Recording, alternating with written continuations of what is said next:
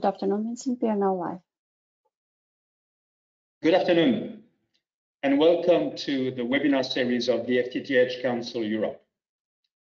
My name is Vincent Garnier. I am Director General of the Council, and I will be moderating this webinar. Today's session is titled An Integrated Approach to Plan and Design, Understanding a Telco's Perspective. It is sponsored by Scient, a member of the FTTH Council.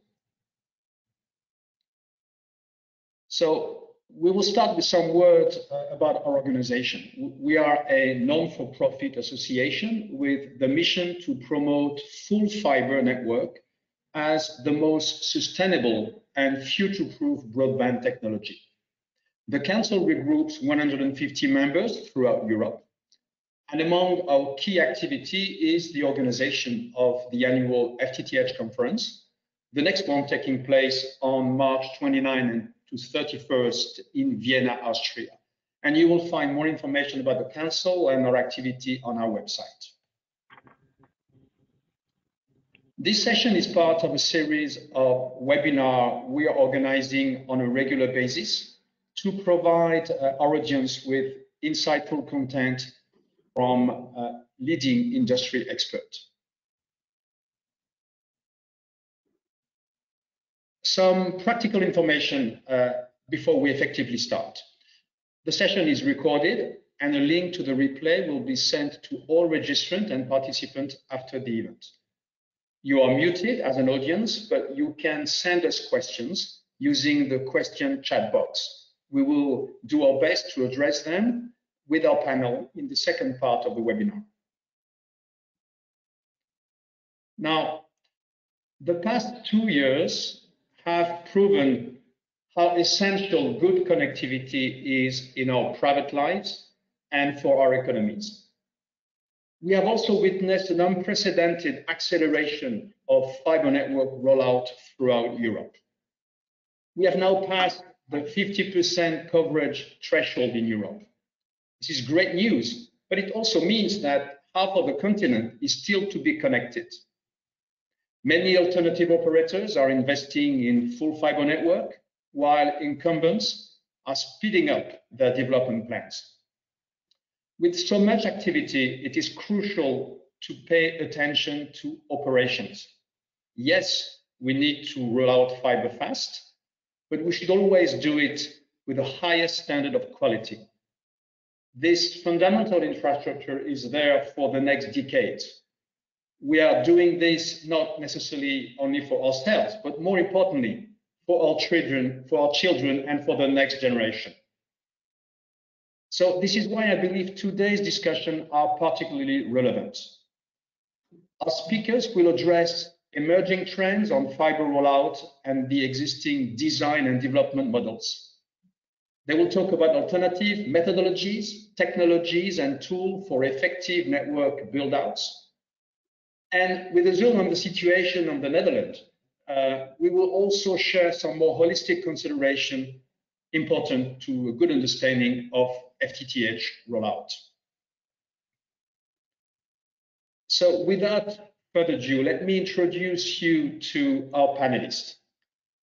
Ladies first, I will start with Amrita Gamgotra, Managing Director of Ichut Digital Solutions.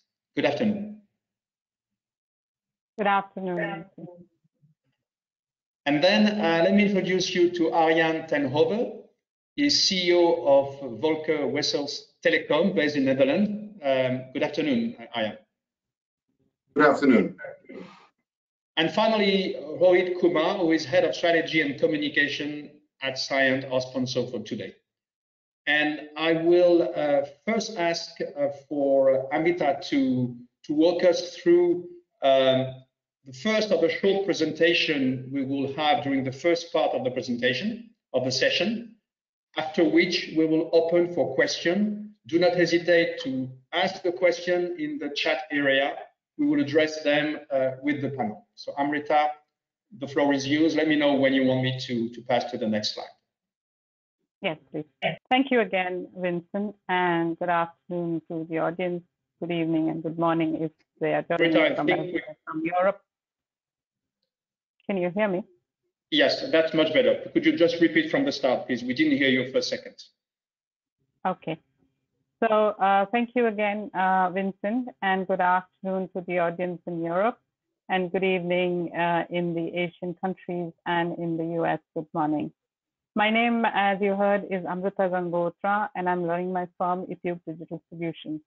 Before that, I held CTIO and CIO positions in Vodafone UK, Europe, and in Bharti Airtel in India. Ethiop is a boutique consulting firm that works with clients globally, both in developed markets and emerging markets. It focuses on helping clients, enterprises, OEMs, and CSPs with the network transformation agenda required to make digital transformation effective. It also works with technology product companies with their go-to-market strategies, with the evolving world, with the new technologies like 5G, AI, ML, blockchain, etc. So let's start with the obvious statement that every enterprise today, especially after the COVID pandemic has hit the world, is focusing on digital transformation, that is digitizing their business. Most organizations have pushed the business operations to be more online, have enabled employees to work from home, are building products and services that are being consumed in the cloud using latest technology. Now, one of the most common elements in the success of the digital transformation is connectivity. Customers or employees, if they're using a service or product that is being offered and their experience is not good because of the connectivity or the network that is available to them, the usage of that product or services becomes quite poor. So connectivity with good bandwidth and low latency is something that there is a huge demand for. More and more applications like gaming, IPTV, etc., requires more bandwidth and lower connectivity. Now, for a very good connectivity, the need of the hour is fiber. As you can see in the slide over here, when I compare the fiber optics with copper media, whether it is the bandwidth or whether it's because you have more better immunity to EMI and RFI sustainability, whatever parameters you take, the choice is clear. We have to move towards copper. Now, when I look at copper, the word FTTX comes to the mind. But today, I mean, let's focus on, let's look at the FTTH, which is fiber to the home. And if you look at some of the statistics on the left, the communities that have or that enjoy over 46% better business formation as compared to communities that don't have fiber broadband services. When available, rural markets enjoy better average take rates, 63% for fiber broadband than urban. So there is a huge hunger in that sense in the rural markets also. And communities with over 60% FTTH availability have 64% better localized GDP. You just heard from Vincent also that in Europe, the FTTH rollout is just about 50%. So really speaking, there is a lot of demand and a lot of hunger for fiber to the home. But fiber rollout is not only to the home. So Vincent, if you go to the next slide, let me explain the different elements of fiber connectivity. It's about connectivity. And in the connectivity, there are different models where you're connecting the central office to different premises, different nodes. So for example, on the most left-hand side, you see fiber to the node, which is basically you're connecting universities or businesses or remote places. Then you're aware of the huge rollout of 5G that is being announced. 4G has been rolled out. Even the wireless technology needs a lot of fiber to backhaul the huge amount of data that's getting generated into the core of the network. So you have cell site fiber that is required. So that's fiber to the site. And then, of course, there's fiber to the home. Now, when there are so many types of fiber connectivity that is required, the network design process is very, very important.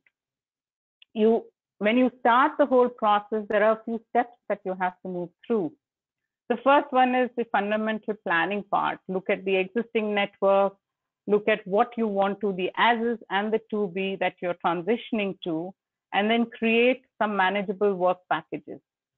After that, you do need to look at the outside plant evaluation needs to be done, the civil work, identification of the current passive network elements, etc. Then you get onto the back end, the plan and design. And that's mainly in the office that you sit and start doing the planning and design, the high level design, and the low level design, which is mapping the street design, the street information that you get, the underground cross section views, in-house installation. So from high level to low level design, and then you start the implementation. And once the implementation happens, you need to then go back and capture the as-is build and update the inventory database and information in GIS and other systems. And we'll go into the details of that later on. Now, if you get to the next slide, Vincent, there are a few critical success factors for the rollout of fiber, the FTTX. Of course, I mean, on technology side, it's future-proofing. There's maximum coverage that's there. The cost element is another factor. When you're rolling out fiber, you will need to look at the CapEx and OpEx, the workforce productivity, whether you're doing greenfield or brownfield. So the business case, it has to be developed business case by business case. And very pointed areas have to be covered. Once you have decided how this rollout is going to happen, the project management and the SLAs and mean time to repair, all these things become very, very critical. And then, of course, we have to have the flexibility of the rollout, optimization of the truck rolls, etc. So these are some parameters and factors that need to be continuously optimized by CSPs or by any of the companies that are rolling out fiber. They have to collaborate with multiple partners in this rollout cycle. And due to multiple handovers and lack of timely updates, there are real challenges as such. There are new ways of doing things, there are new tools, and the time here now is how do you do smart FTTX rollout? So let me hand it over to Rohit and let him explain a few of the things that can be thought about in terms of tools and techniques. Rohit. Thank you, Amrita. Good morning, good afternoon, and good evening to all the participants, depending on which region you're joining us from. I lead the strategy function here at Science Communications Business Unit. Scient is a multinational company, it's a global company. We work with 300 plus enterprises. Communications is the largest business unit wherein we serve close to about 35 telcos around the globe. My primary responsibility here is to draft the technology roadmap in line with the market evolution and accordingly work with the various internal and external stakeholders in order to make it a reality. And that's where I work closely with Amrita as well as Aryan on those fronts. Like I said, we have been working with CSPs in certain cases, serving them for more than 2 decades in terms of their network evolution and network rollouts. And we have seen this ecosystem and this value chain emerge over the years. So initially, it started off more like a greenfield activity wherein the demand was still in its infancy. And that's where Amrita spoke about the process from survey to plan and design to handing it over to network operations, and along the way doing the rollout both in the last mile as well as on the mid mile. But the inherent challenge over there was, or inherent practice over there was that build the network and the subscribers would come. That worked in the initial phases because demand was still in its nascent stages, and the ecosystem was evolving. The network hunger, the bandwidth hunger was still in its infancy. But now you would have seen the kind of network bandwidth demand that has happened in the, especially post the pandemic era. As per certain reports, what we have seen is compared to early 2020, the demand has gone up close to about 25% or even more than that in certain geographies. Clearly, there is now an enhanced need for the fiber to cater to these bandwidth needs. The other technologies can best be only adjunct to fiber, but clearly fiber needs to take center stage. And more than that, also the demand from the customers are all the more sophisticated. People are demanding the services and solutions more precisely and more specifically in terms of what they are looking for. So the initial traditional build out phase, which was largely to build it and then the consumers would come in, the subscribers would come in. Now that has given way to what we call as build it for subscribers or build for the demand of the consumers. And in that sense, your end-to-end process, yes, the core processes would remain the same, but then there is a need for all these processes to talk to each other. There's a need for tighter coupling and integration between all these processes, and that's where the technology plays a greater role. Essentially, what we are talking about here is the value chain needs to be disrupted by bringing in automation and analytics tools, integrating that with the geospatial technologies, and all these technologies have also evolved over the years, which is now making it all happen.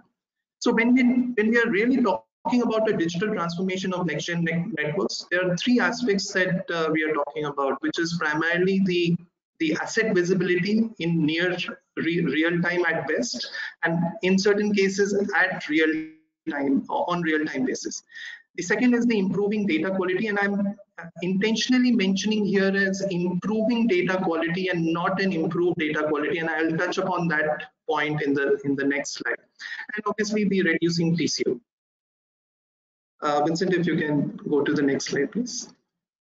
So essentially what we are talking over here is data quality is of utmost importance. No matter what digital transformation you run, no matter what automation and analytics integration you want to do, data needs to be clean. And what we mean over here is that the data coming from one system should tally with that present in the other systems. The spatial data, the attribute data, that needs to link itself properly. That needs to give a holistic picture. Only then we will be able to save upon the time that is currently wasted in sort of a swivel chair kind of an operation, and the automation would become a reality in the true sense.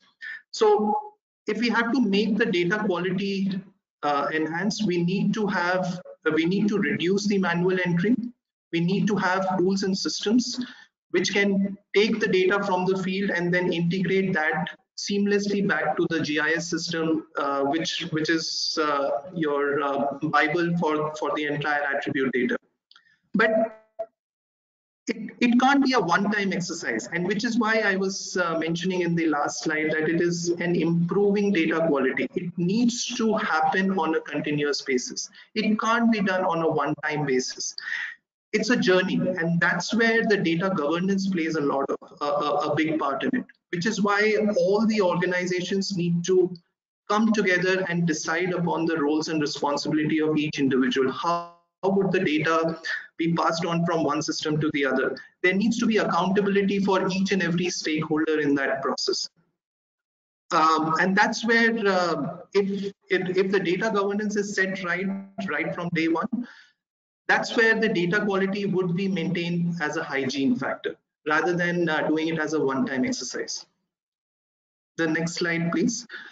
And in all this, the second and most important element is the role of geospatial software. And that plays a big part right from planning right until the management and operations bit of it. That's the place which is also getting disrupted. That technology is evolving at a similar sort of a pace as any other technology. We are increasingly seeing the use of LiDAR in field visits. I think in Europe, based on certain reports, there is a 24% CAGR that we are talking about from now until 2025, which means that a lot of manual surveys will give way to LiDAR surveys. And then there are inherent advantages of going through this LiDAR surveys, right? Wherein the kind of precision that you can get is as good as the manual surveys. I believe there was a test or an experiment done in Western Pennsylvania, wherein they actually compared the data from a manual survey to a LiDAR survey, and the results were almost at par. The other advantage of LiDAR is it helps in terms of easy collaboration because the data is already digitized, and then when you store it onto the cloud, a lot of these ecosystem players can start collaborating on a real-time basis. The second aspect which is prominent is that the CAD and the GIS portion. Traditionally, we have used CAD software primarily for the design aspect of it, but then the GIS is more like a Bible for your records, right? All your attribute data, all your spatial data is stored on the GIS front. And unless and until there is a tighter integration of that, we will always have this kind of loose ends lying around here and there. So the integration between the two systems, the CAD and the GIS system, is of utmost importance, and that's where the integration would help in terms of faster planning, faster design, and then accordingly also in terms of implementation and inventory management. To the next slide, please. Which means that if we look at this entire process, there possibly is a need to look at this entire value chain more holistically rather than at a point services basis. Unless and until we look at this project or this work holistically, our gains would only be limited from that standpoint. And that's where we, in my view, there is a need to consider the framework of managed fiber services provider in same lines as what we have as managed network services provider in the wireless world. Vincent, back to you. Well, thank you very much for it. And before I hand over to Arjan, I just want to remind to the audience that please do not hesitate to ask questions. Within 5-10 minutes, we will move to the pure conversation between the panelists. So use the question box, ask your question, we will address them in a moment. And now, Arjan, the floor is yours. Thank you, Vincent. Good morning, good evening, every participants in this meeting. And thank you, Amrita, that you give more the architecture of fiber to the home. And Rohit, you said a lot about the engineering. And typically you ask me to do some introduction, what we are as Volker Wessels in the Dutch market and what our main goals are in the fiber to the home markets. So a short introduction, I'm Arjan Tenove, I'm CEO of Volker Wessels Telecom. And Volker Telecom is one of the biggest main contractors of the operators in the Dutch market for the fiber rollout, but also for other technologies. We do a lot of copper technologies, mobile activities, and you see here we have 5 divisions in our company for all telecom activities that we have, also in Germany. And next between that, you see we have some technical companies who especially can help the fiber to the home business and also the telecom business with the goals, or maybe the typical goals that we have in Holland. We have main, you see the MAVEXACT, it's a ground penetrating radar. Here it is an IoT funnel and recognize a software platform. So this is Volker Wessels Telecom. We do rollout in Holland for many operators, And also we have a very strong collaboration and relationship with science. They invite us for this meeting, and both we're looking also to the engineering part of this, because there's a lot of engineering things to do. And Roy, thank you for your very clear talk about the engineering process. I think that we do a lot in this business. Maybe next slide, we can understand some typical things. What we do, what are our FTTX connection and what's the Dutch market? Because Vincent asked me, especially for this meeting, can you tell me now specifically what is now in the Dutch market one of the topics in the fiber rollout? And you see last year in Holland, we connect 730,000 homes passed, not homes connected, homes passed, and we dig a cable into the ground. And I think so typically 190, 200,000 of the homes, they are passed by Volker Wessels Telecom, and that's our market share that we have. And so you can see that is a very big amount if you look to the total amount of numbers to connect. And what is typically from that, if you look to the Dutch market and what are challenges about that, is that what typically in the Dutch market is that the fiber to the home market is not protected by regulation, but is regulations on the end customer, but not in rollout the infrastructure. So there are many participants in the Dutch market, sometimes private equities and some pension funds. They invest to roll out the networks. For some experience that we roll out in the past, the most houses in the period between 2007 and 2014, and after that it stands still. And 2 years ago we start up this engine again, and now we achieve this amount of numbers. And what is typically for us in the Dutch market, that we dig the cables into the ground.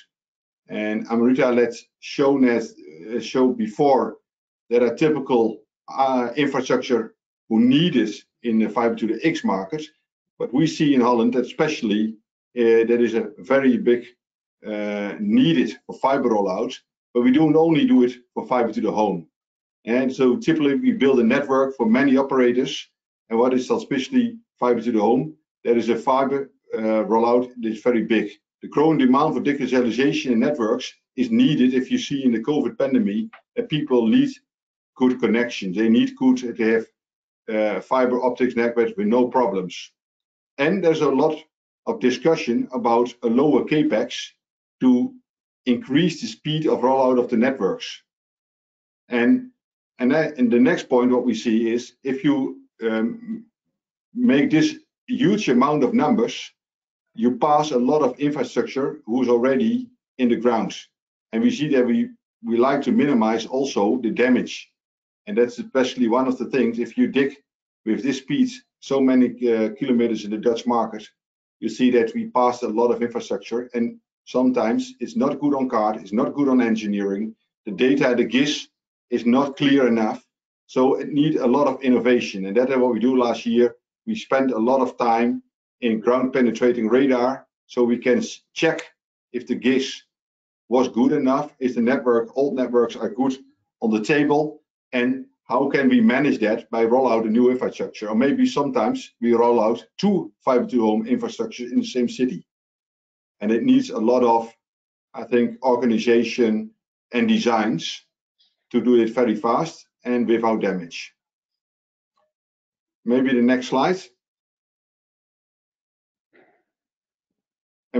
But we also look at, we are a subcontractor from the big operators like KPN, Vodafone, and some ODF, so one of the big, one of new challenger in the Dutch market, and T-Mobile. And if you look, we also look to our own goal that we have. And I like Amira, let's say to us, like to go to see what is fiber to the X. But what we saw now, we do a lot of fiber to the home. But if you look to our goal, and our goal is that we connect everything to the fiber, then we must believe, maybe we must look to fiber to the X, and maybe we can connect everything. And I think if you connect a lot of business cases to the same network, then we can improve the quality of life for the citizens in the city. And what you know saw in the market, and also with from designer's perspective, that we always do, sometimes we design networks 2 or 3 or 5 times. And if you look what is the best for the humanity, then we believe our goal is total connectivity and connect everything on the fiber to the home network. And then from data, we can use the network for a smart city, for a better quality of life. And also, this picture, what we sent, is one of the pictures that we send in Eindhoven. There is an area that we connect everything.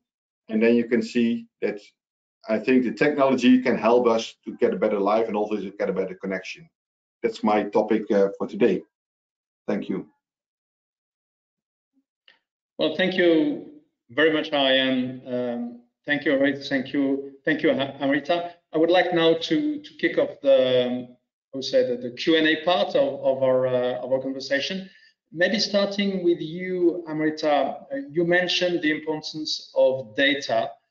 I would like to reverse the question and actually ask you, how does inaccurate data or how would inaccurate data impact the operation for a CSP? Thank you, Vincent. You heard a lot about the importance of data governance from Rohit. But let me explain, what happens if the data is inaccurate in the various systems that a CSP has. Now, missing or incomplete, connectivity information is actually quite a pertinent problem plaguing the industry. It is not uncommon that CSPs don't have correct information about the data of about 15 to 20% of its customers. And when the problem is left unattended, it just aggravates, it just becomes larger. Not being able to identify accurately the location of network fault when a customer reports an outage, or being able to identify which customers are affected by a failed device directly impacts outage duration and restoration. Therefore, an impact on customer experience and customer satisfaction. So the telcos or the CSPs need to have the highest quality of street level data with robust asset data sets, with ground truth accuracy, which is less than even 10 centimeters. Because, keeping this accurate and updated in the geospatial system is fundamental for the need for the running operations and for the forward rollout of the FTTX while designing and looking at the network. If you are having inaccurate GIS data, it leads to delayed and costly network rollout also. The cycle just keeps increasing. The reliance on surveys and physical visits increases quite substantially. And that could take 15 to 30 days of provisioning and order fallout delays. Of course, there's the cost impact as well on inaccurate inventory. And it leaves the stranded assets quite unattended. Actually, I've had experience before also where if we have got and governed the data well or cleaned it up, you can reharvest a lot of the data of the assets that are lying there, and it could then reduce your cost also. There are other challenges, like if there is a redundant database because of M&A or different GIS systems when you do mergers and acquisitions, which is quite common in Europe, as you would know. This leads to a lot of mismatches, and therefore a lot of mismatches in reporting, even to the regulators or to the management. So overall, I would say the data governance and the data cleansing is a very important aspect of this entire plan, design, engineering, and operations of FTTX. Absolutely, thank you very much. And now maybe I'm turning to Rohit. Rohit, you spoke and explained what critical success factor of FTTX deployment could be. But what are, in your view, the challenges to achieve success in the FTTX rollout? Thank you, Vincent, for the question. Like I was explaining, there is an inherent design principle which has been followed until now. Normally the designers would use the CAD/CAM based system called CAD system in terms of doing the design, because the CAD system offers a lot more flexibility from that standpoint. But the record management is sitting in your GIS database, and that's a more like a database schema, defined rules, there are constraints. So obviously both the systems need to be there, but then one system need to talk to each other. And then there is an overlay problem that most of the survey partners or the construction partners would carry paper-based maps onto the field, and they would do the red lines based on the construction that they do or based on any management activity that they would do. So all these three systems need to talk to each other. And typically there is always a lag. The lag could be, if you don't use a technology-based tools, the lag could be as much as 1 day to 2 days. And in certain cases, there are missed updates, which Amrita was also speaking about. There could be chances of manual errors while inputting the data. And that means that the as-built data or as versus the as-planned data, there is always some sort of a catch-up or some sort of a miss between the two. And that is something which leads to, like I was explaining, swivel chair operation, and increase in the design time, increase in the build time, and stuff like that. The other problem is when there are so many disparate systems, and some of them are even legacy systems which the CSPs don't want to touch, right? The real-time visibility of the data end-to-end or of the network end-to-end, that is typically missing. And that hampers your speed of deployment on one side, also in terms of speed to restore or speed to even identify the faults before restoration. Those kind of delays are in the current day and world could be detrimental to your customer success. It could lead to enhanced churn from your customers, and that is something that is a big challenge that is there prevalent right now. And primarily, if you look at the end-to-end fiber rollout process, it's a cumbersome process. It takes a lot of time. In some matrix was suggesting that every 16 hours you need to connect 1,000 plus home passes. And that number is going to become all the more aggressive going forward because of the enhanced needs from the customer.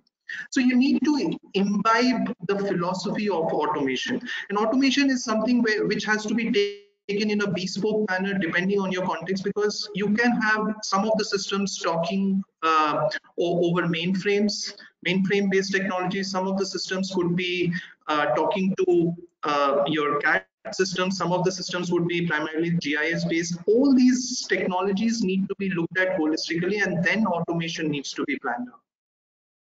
Back to you, Vincent. Thank you. I would like to ask to Arjan, and maybe as a continuation of where you left your presentation, I noted that you use the term FTTX rather than FTTH, and you see, I would say, access network as one unified network. So could you maybe elaborate a little bit, and maybe give us your view on the possible synergies between mobile network backhaul, transport to wireless antenna, and increasingly 5G, and the FTTH. We are currently rolling out both FTTH network and also preparing for the development of 5G. At the FTTH Council, we made some research to show that there is a lot of gain in approaching both investment in synergy. I'm very interested to get your view on that as well. Well, thank you, Vincent. A good question. And our appointment on that is, maybe it's typical in Holland, but I think it's global thing, that there are existence networks who deliver some 4G and sometimes a copper network who needs connection for internet. And what you saw is that we typically design a lot of networks from the old network to the new network. So we built a copper connection, a home network, to the fiber to the home proposition. And if you look to a broader perspective, and you look to a city, and the city needed fiber, they also needed fiber for 5G. And you see that mobile and fixed networks are more connected to one design. And that's typically what Rohit said before about the GIS. If you look to the GIS networks, you already exist. Why did we build a network who connect also maybe lamp poles, street lighting, and other optics. Then you have more possibilities to roll out maybe a fine-based network for 5G in the future. But what you saw is that, what I saw in the discussion that we started before, that a lot of business cases are based on CAPEX and OPEX. So what you see is that we design a lot of networks for one solution, sometimes fiber to the home. But if you have a global perspective and you look to a municipality, then you see that there's a lot more connection. But sometimes the business cases are not in the same time, same area, and same infrastructure. So I think if you design more for a higher perspective, you must sometimes have spare in your network to do the fiber rollout, maybe for fiber to the site, and you can connect a node from 5G on the fiber to the home network. So if you look to architecture, yeah, the only dimension rule that we have on fiber to the home is the speed of light. So you can connect everything, but you have to be aware that your business case is not only fiber to the home. And I think that's one of the challenges for the operators. Business cases for today is not a business case for tomorrow. And that is one of the topics that we said that we call it fiber to the X. I think now we do fiber to the rollout in Holland for a lot, but I think the next phase is to make smart cities and make fiber to the X. And sometimes we have to design more fiber to the X, and from that perspective, look back to fiber to the home. That's another way of thinking. Very interesting. Thank you very much. And Amrita, I think you just mentioned copper, and I would like to ask you a question related to copper switch off. We see in some European countries, and we see some operators starting to develop plan for phasing out copper. It's not necessarily an easy process. And so how should the copper switch off and the fiber rollout program effectively be managed? And what is your view on some of the major challenges to be cognizant of? Yeah, Vincent, I mean, it's easier said than done. These are mega projects, multi-year projects, and a lot of stakeholders are involved in this. The vendor ecosystem is also very large. And then customers, the end customers are involved. So if I look at the challenges, I would really bucketize them in three areas. The first and foremost are the regulatory concerns or the constraints, I would say. So, in some of the markets, you have this obligation, the universal access fixed service obligation that has to be there, which is based on the copper network, and transitioning through that, there are wholesale providers that the incumbent has to cater to. And if the wholesale customers have also co-invested, then if there's a mismatch, then it is very hard to follow the obligations that are there as far as regulations are concerned. The second thing in regulations, I would say that you have to have the local municipality approvals, and that is quite a challenge. You need the buy-in and you need the right of way permissions. It takes a long time, the necessary permissions to switch off, switch on, dig, all of that is quite a big challenge as such. The second challenge I would say is mainly the organizational challenge. Now, when you're executing such a large program, multi-year program across the country, across different locations, nationally, coordinating with internal and external, stakeholders, communication, it is, quite challenging. While there are a lot of synergies in the copper switch off with the fiber rollout, it requires a very defined transformation structure to be put in place for the duration of the execution. It's not uncommon for operators to hire temporary specialist staff to handle this transformation. And thirdly, but not the least, it's the customer-wise migration issues that we face. Migrating each and every customer from the legacy network to the new network is an enormous planning, communication, and logistic hurdle. There are high risks of customer churn, but at the same time, there is an opportunity to upsell higher value products to the customer. Managing the public image is another thing that is very relevant and quite challenging sometimes.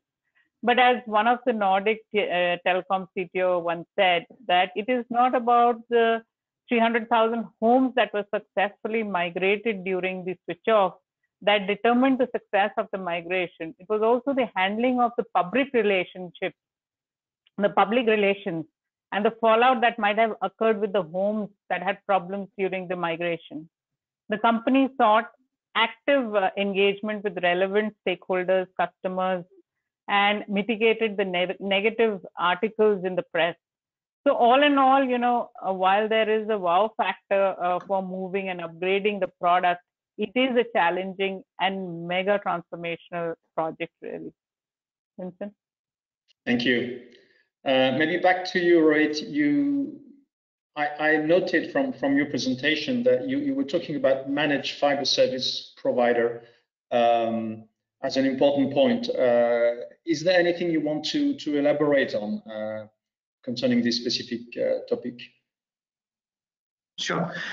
Actually, I am taking the leaf out of the prevalent practice currently, which is primarily in the OEM space and for wireless rollouts, wherein the CSPs hand over the entire network management, deployment and management to the OEMs. And these are mega projects, and then the CSPs would monitor it and they will have a single kind of a mechanism, and that's where it's the managed network services play over there. If you look at the fiber process, it is equally complex, and we all spoke about it at length during this webinar as well, right? And we have just scratched the surface. The fact that there are so many disparate elements, so many disparate systems, all the entire process needs to be looked at holistically rather than on a piecemeal basis. Oftentimes, if we try to address the problem on a piecemeal basis, the results will also be in the similar light. And hence, there is a need to look at the entire process, entire value chain more holistically. So, starting with what Amrita mentioned about the copper switch off program, that is a complete end-to-end process that needs to be looked at. And apart from that, there needs to be a phase-out plan as well, because there needs to be an overlap between your copper network and your fiber network. There is an OPEX cost which you will be incurring as a service provider if you keep both the networks running. But at the same time, you can't switch off and there is no overlap between the two. So at the same time, how do you manage, how do you strike that balance? That's the key question to mull over. The second aspect is, especially in the urban and semi-urban area, the congested areas, not every time fiber feasibility would be possible and plausible. Now, what do you do in that kind of a context? Because fiber is something which is the only media, that is only alternative that is there right now, which can cater to the bandwidth demands, right? There needs to be a aggregation of technologies. There needs to be a mix of technology which has to be rolled out. Can we look at FWA? Can we look at migration to an IP kind of an infrastructure wherein the need of fiber rollout is reduced from that perspective? And that's something which, if you look at the program holistically, and only then you will be able to decipher. The third aspect is primarily from what's happening currently in Europe. There is a lot of initiatives running wherein people want to ride over a shared infrastructure. Now, if you need to do an effective planning of your entire network, you need to have an integrated system with a wholesale provider as well as from a CSP perspective in terms of understanding where those ducts are there which are shareable, where are those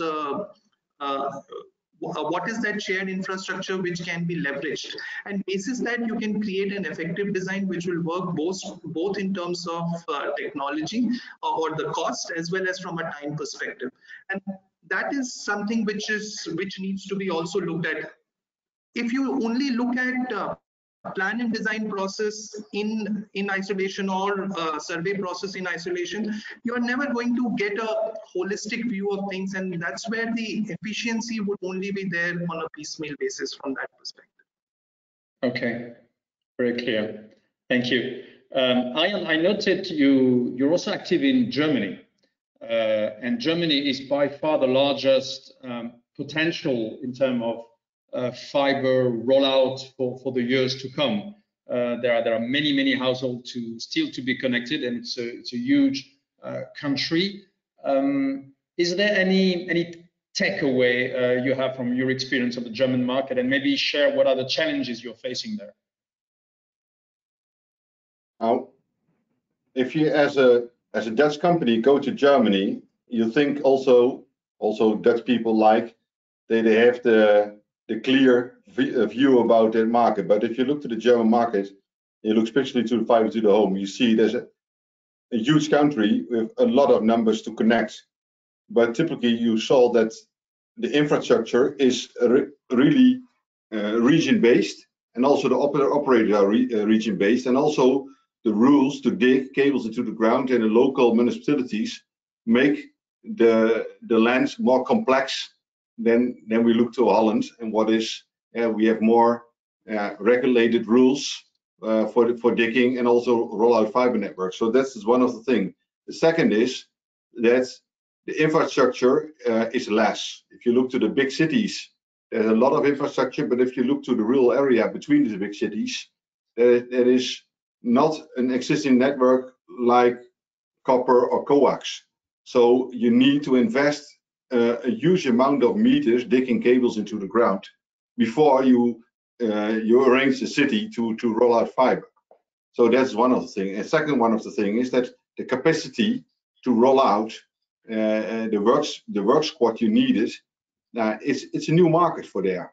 So if the amount is high and there are not a lot of technical people to do that, they're already working in the infrastructure who is copper or otherwise. So you have to think otherwise to these challenges that over there. And if you look to the designer perspective, there are a lot of cars who are not available. So that we drive in a lot of cities with cars like the Google cars, and we make pictures of houses and also pictures of pavements and pictures of things, so we can design a network. So we make new cards over there to design a network, and that's one of the challenges. So I think your question is very clear. If you look, the market is very big, so you can use your experience from Holland and bring them to Germany to have a very good business case. But you must think like a German, and then you can locally base your capacity, and then you can start with the fiber rollout. So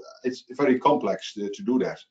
And if you look to the mobile perspective and you combine those things, yeah, I think if you go to your question you had before, can you combine the mobile activities and fiber activities? I think that is needed in Germany to combine both things, because there is a lot of need for mobile activities, but also to connect the mobile LAN post to the fiber to the X network. So there's a lot of challenges, but I think that capacity and also the need of what they have in Germany, it's a very good market to stay on that and make a lot of new networks over there. Yeah, I guess you're right. Every country in Europe has its specificity. You can't just copy paste and imagine that it will work similarly well. But all countries are faced with that question of maybe lack of skilled labor to be able to indeed roll out as fast as I would say the plan would hope. Yeah, what you saw is that you're directly in direct contact with that challenge as well. Yeah, and what you see is that there are a lot of countries who needed a lot of amount of numbers of fiber, and if you look to regulation, but also in traineeship, how to train the labor companies and how to manage the labor costs, that's one of the things. And I think yeah, it's like some kind of workaround to go between Europe and from Holland and Germany now to Belgium. There's a lot of fiber needs, so we also have to arrange a work squad who can make these challenges available. Vincent. Okay. And I'll take that as your conclusion, if you don't mind, Arjan, and use the remaining 3-4 minutes we have in our session, maybe to ask Amina to share your conclusion about this session, about any consideration you would like to express to the audience today. Sorry, did you ask me the question? Yeah, sorry, I was asking you, we are close to the end of the session, so if there is a few words you would like to say to conclude your contribution. Yes, please. Yeah, thanks, Vincent. As we were just discussing, while we've seen that fiber is very much required, there is a hunger and need for more bandwidth. So fiber is absolutely critical. But given the various challenges we discussed, also the labor shortage actually, and the labor training that needs to be done, which you touched upon in the end, and the data integrity, there has to be a focus and a manner in which we can program manage it well, number one. Number two, a lot of automation and a lot of process automation. There has to be a way to do this more smartly, which Rohit was talking about, the tools and other aspects. So considering all of that, challenging times ahead, but very much required. I think most of the CSPs and other companies in Europe will gain from this rollout that is required. Well, thank you very much. And maybe turning to you, Rohit, for the final word. What are your key takeaway from this discussion of today? I actually quite enjoyed this session, especially the perspective from the various markets, which Arjan mentioned specifically from a Netherlands and Germany perspective, and how the various technologies are getting used. What is the on-ground challenges from that standpoint, and Amrita's perspective on best practices to be adopted. Actually, I think there is a need for us to relook at that entire value chain and evaluate how and what kind of optimization and efficiency gains can be had from that entire process. Where are those bottlenecks? And unless and until we have a visibility of that entire value chain, where are those congestion points? Where are those bottlenecks? We will not be able to fix them, and that requires tighter integration between the systems, tighter integration both from on-field as well as desktop-based crew, and looking at it more holistically than what's happening right now. Well, thank you very much. So many questions still to address, and I see a lot of opportunity to bring smart solution to help all European countries develop better and faster FTTH until we have a holistic coverage, connecting everything everywhere, Arjan, to build that general communication network you think and you explain is so essential for the future of Europe and the communities in Europe. So I guess you didn't really touch about it, but the question of sustainability is also everywhere underlined in everything you said. That is also essential to take into account in the rollout, and those networks will be also instrumental to be able to take up the challenges of climate change. So I would like to thank the panelists, thank our audience. And wish you a good rest of your day. Stay tuned. More webinar session will come in the weeks ahead of us. So we'll have the opportunity to talk again and share with you a very insightful contribution from our experts. Thank you very much. I wish you a very good day. Thank you. Thank you, FTTH and our panelists. Thank you very much. Thank you very much. Thank you. Goodbye. Bye.